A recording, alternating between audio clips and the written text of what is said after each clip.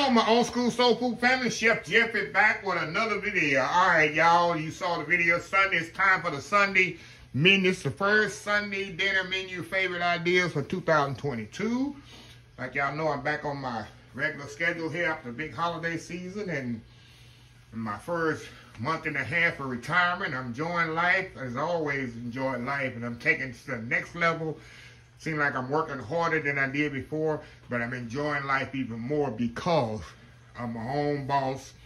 I run my own thing. There's nobody dictating what I need to do, when I need to do it, why I need to do it, and how I need to do it. I do it my way, and I worked all my life pretty much. I'm 53. I'll be 54 in about 3 weeks, but I worked many years of my life to get to this level, and I achieved it a lot less time than others, and I'll do a detailed video on how I did that coming up this week, later on this week. So anyway, y'all, this Sunday menu favorite idea favorites, and this is what I got going on, y'all. I got me some purple hub peas here. See these?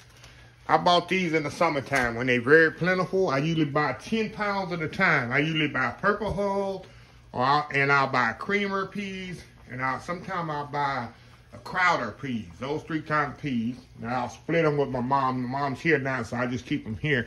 When she was living away from here, I used to split them with her and take them down to the country, but she's here in the city with me and my brother, so now I keep them all here. And what I do, y'all know I love my food saver. What I do, I put in like little 1 pound bags like this. See that? I lay them in my freezer. Whenever I need them, I have them. I got 4 more bags left, so that'll last me until the summer gets here, and I'll replenish again. So what I'm gonna do here, I'm gonna wash them again. Even though when I did bag these up, y'all, I did wash them, but I'm gonna just wash them again. Can't never wash them too many times. I just take them out of my little food saver bag here. Give them a little rinse there. And let me show y'all what I got going over here in this pot right here. See that goodness? I already started a little early because I know this video gonna take a while.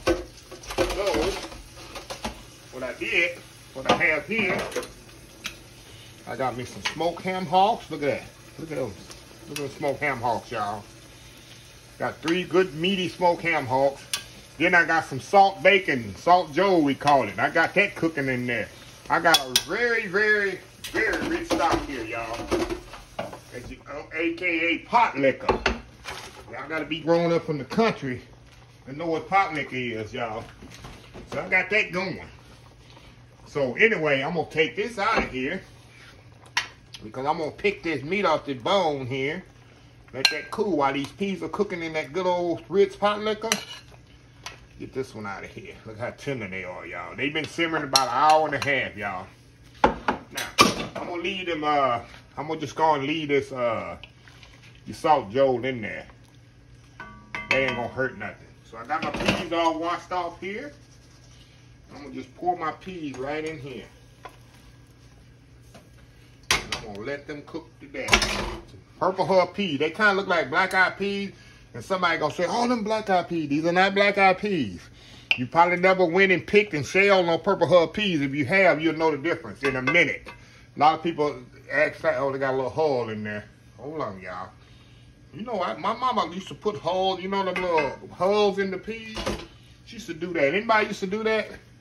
I don't do that. I never liked them. But she used to clip off a little of them, I don't know what you call them, where you clip the peas off and they're still in the pod. And she put them in there too and cook them. I never liked that. I like my peas like this. So we're going to let this simmer about 45 minutes, y'all. These peas here. And this goodness, see this? This is the goodness right here, y'all. See that? All that nice, awesome meat there. Ham hocks. I'm going to take it off. Meat off the bone. I'm going to chop it up. And once these peas are pretty much ready, I'm going to come back and I'm going to season them. Because I didn't put no salt or nothing in here. Because remember, I'm cooking with salt bacon. And that has a lot of salt. So I want to make sure I don't add no seasoning till the end so it's not too salty. So I didn't salt it at the beginning. So yeah, I'm going to let these cook here about It's gonna take about 45 minutes. I'll come through probably halfway through the cooking process, join it with y'all, and show y'all how they're coming along. I'm gonna give me some old school cornbread, put in the oven, and it's all about a bowl of purple hub peas and some cornbread. You don't need nothing else, y'all. Like my mama say, just give her some peas and cornbread. She don't need nothing else. This old school style. We'll be right back, y'all. All right, y'all. We about halfway through the cooking process here. Let me show you what we got here, y'all. Oh yeah, look at this. Starting to get that creamy look in there that I absolutely like. That salt Joe, and that's the reason I cut it so big when I put the salt bacon in there so it wouldn't disintegrate. If you chop it so small through the cooking process, it will kind of try to disappear on you. So, so this got about another 20 minutes to go. Now, I've tasted this. I need some chicken base in here. Let me show you what else I got while I was off camera. I got me some old school cornbread. I just did it in my cake pan. So that's gonna go good. And I got me some old school. Look, you gotta have the chow chow with your peas, y'all. Old school chow chow. I got about 6 jars left. I used to make about 40 jars in the summer, and I give about 30 of it away. And I keep about 10 for my personal use.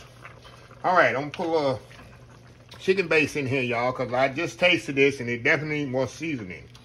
So I'm gonna put some chicken base in here. It gives it a little bit more distinctive flavor than just salt and pepper, which I'm gonna add too. After I make sure this is not too salty. But I like to add my chicken base and seasoning right halfway through the cooking process to make sure it really get incorporated in there. Make sure I use a wet chicken base, and I get mine at HEB.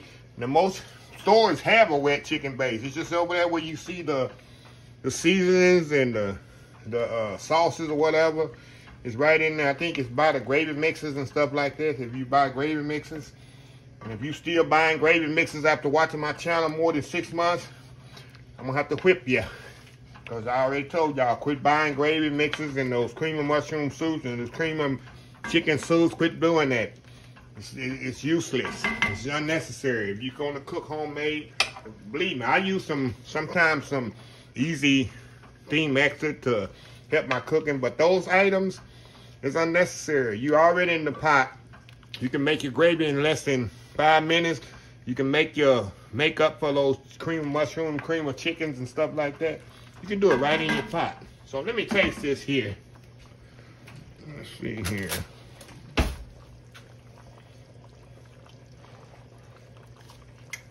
So a little bit more chicken base.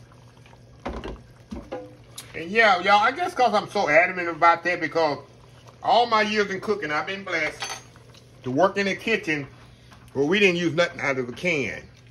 And the 34 years that I worked in while I just retired, everything was scratch. We did all scratch cooking. We bought very little things in can. We made our own stocks. We made our own gravies. We made our own soups. We have a butcher shop. We bought the meat in whole. He broke it down and called. We brought our fish in whole. We covered it down. And I was blessed to see this, and that's still in my brain to use everything from scratch. Everything was scratch cooking. Everything. So that's why I'm very adamant about that. Okay, let me try this. Let me taste this again, see what we got here. Oh yeah, that's it. Like I said, that chicken base just takes stuff over the top, y'all. It really does. I really love this stuff. So anyway, y'all, I'm gonna let this cook another 15 minutes or so. I still got a job to do over here. See this? I gotta get this off the bone leg. It's fine. It done cooled down enough where I can handle it. It was too hot earlier. I'm gonna take the meat off of there and give it a rough chop, big rough chop, and then we're gonna add it back in these peas. Cut me some cornbread, put me some little chow chow in there, and that's an old school Sunday meal right there. I don't need nothing else, y'all. So we'll be right back. All right, y'all, we back here. These things are ready. About a minute more to go. Look at this creaminess. Look how creamy that is, y'all. I don't have to add no roux. I don't have to add no flour. It's just the creaminess. See that nice pot liquor? That's what I'm talking about. The peas are perfectly cooked. They're not mushy, but they're perfectly cooked. See that? Let me show y'all one here. Somebody, they said, no, they ain't. See that? See how, see that? Ooh, that's hot. See that? Perfectly cooked. Now, we're going to add this meat back in here. Which my mama going to kill me because so much meat, but I love a lot of meat. I give her hers. I just make sure she'll get more meat than peas. Put that goodness back in there. Look at that, y'all. Now, the reason I put so much meat also because this is a one-pot meal. And this is all I'm going to eat for Sunday after I get home from church. Of course, it's a Saturday night I'm making this, but I'm going to rewarm this up when I get out of the church tomorrow. Which is Sunday when y'all see it. And this going to be my dinner, my lunch. Lunch, dinner, however you say it, after service, after church service. All right. One day I'm gonna do a video on the day and the time of me on Sunday from the time I wake up, cause I do the same ritual every Sunday. I stop at the same place and have me a little breakfast. I do the same thing, so maybe I'll do that one day. You want to see me on the Sunday ritual? Okay, I'm gonna let this simmer 1 minute more, and then I'm gonna cut it off. When I come back, I'm gonna have it all plated up. I'm gonna have my cornbread, my chow, and everything, y'all. And we're going to have us a big old pot of purple hub peas, ham hocks, and salt joe. Look at that. That's good. That's good eating there, y'all. You don't have to be from the country. I guess you do. You just enjoy this. So anyway, y'all, we'll be right back. Okay, y'all, we are back. Let me show you this plate of goodness here, right here, y'all. Look at that. Now, look. That's all you need. You got your meat. You got your vegetables. You got your cornbread there. Now, I give this to somebody in the country. I keep saying country because it's just old school country to me, eating like this. I mean, my city folks, maybe you eat like this, but you wasn't, you had to be, got some kind of country genes and stuff, because this is my childhood. Many, many nights, that's how we survive. Beans and cornbread, peas and cornbread, a little side meat in it.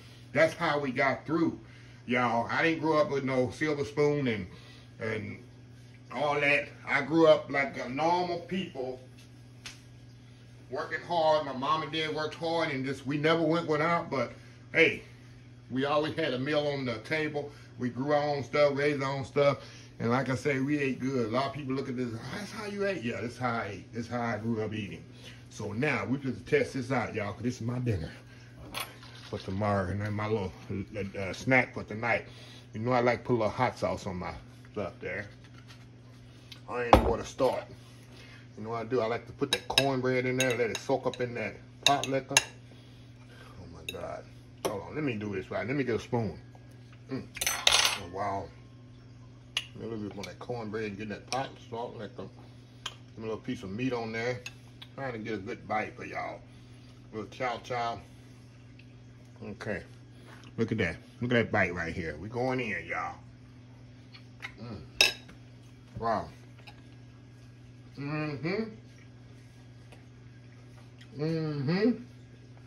what I'm talking about. That's what I'm talking about, y'all. A little bit more. You gotta have a lot of juice in this, y'all. My mama taught me that years ago, baby. Gotta have that pot liquor in there. That cornbread. Wow. One more bite, y'all. I'll close the video out. Yeah, I like that fat there. Don't judge me. Oh, wow. It's good eating now. It is good. Good old wholesome. Put meat on your bones. Fill you up. Fill your make your belly happy type cooking right here, y'all. Don't get much better. Anyway, hold on. Give me a swig of water, y'all. Hold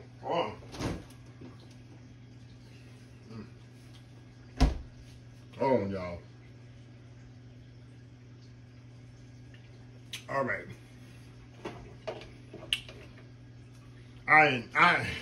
I truly love my cooking, y'all. I truly love real. A lot of channels, I see people, I mean, that's their thing, what they do, but they cook food, but I don't get to see them enjoy it. I don't get to see how the cake come out. I don't get to see how the pie come out, the lasagna, the spaghetti.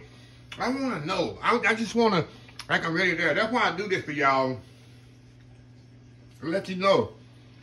Look, a co-worker of mine, a former co-worker, he told me this. He watched my video. Gerald Johnson, if you're watching, I'm giving you a shout out, buddy. I'm giving you a shout out right here. I love you, miss you, buddy. But he told me, he said, yeah, when you watching my video, he can tell I sincerely enjoy it because I keep eating one. I get another bite, I get another bite. And he said that shows I really enjoy my meal. And I do it without thinking, y'all, because I'm so into my element sometimes when I'm eating. I forget, look, I gotta get this video going. I'm on video. When I have a team here, sometimes they'll tell me, okay, you need to cut all da. And sometimes I'm here by myself, I'm in my element, y'all. I'm sorry. It's good eating. And sometimes I'm trying to rush the video, falling over cameras and lights and stuff. Little stuff be so good. But anyway, y'all, let me close this video out. If you like this video, please share, please comment, please subscribe. Please follow my other social media accounts, Facebook, YouTube, Instagram, Twitter, Twitch TV, Pinterest, and oldschoolsoulfood.com. Remember the hashtag 2022, helping others with a purpose. Old School Soul Food. Until next time, have a blessed Old School Soul Food day, and I will see y'all in the next video. Y'all have a blessed, happy Sunday. Stay prayed up and stay safe. Love y'all. Bye.